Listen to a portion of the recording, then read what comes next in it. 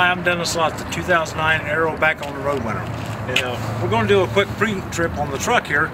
And this is pretty much how I do it, but you may have different techniques of doing your pre-trip. But I think I hit most of the areas that you're supposed to hit on a pre-trip.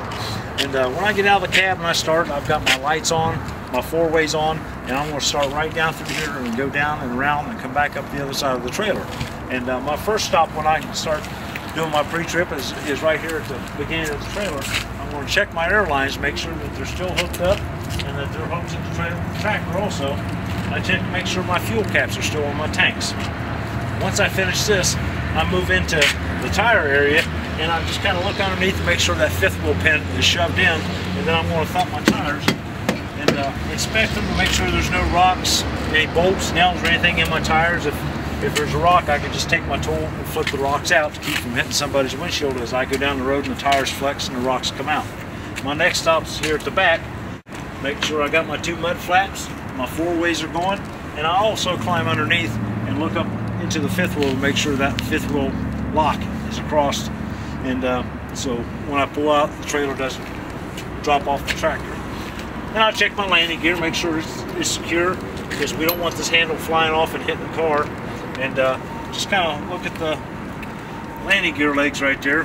And then as I work my way on back, I check this trailer is a newer trailer, so it's got the fender skirts. To deflect the air, I'm checking to make sure that they're secure, they're not coming loose.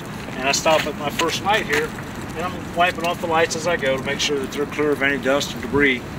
And then you come on back here, and I'm going to look underneath the trailer because I like to look at the pins that lock my tandems in to make sure that they're still out where they're supposed to be, as they are. And then again, I'm going to look at the lug nuts, make sure I don't see any rust marks, because if rust marks means you may have a lug nut coming loose. And again, I'm going to pump the tires and make sure there's no nails, bolts, rocks, or anything in the tread.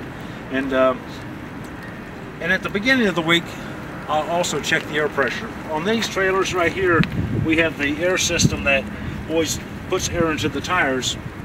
So if a tire loses air going down the road, it's replaced and pumps the tire back up to where it's supposed to be. And then I start on back to the back of the trailer, check, make sure two mud flaps on the back of the trailer are there, and checking my lights, make sure my lights are working, and wipe any dust and dirt off of them.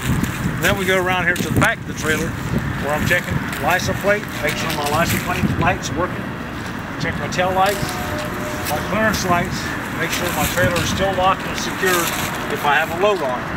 And that's what we pretty much do on both sides and work my way back up the other side.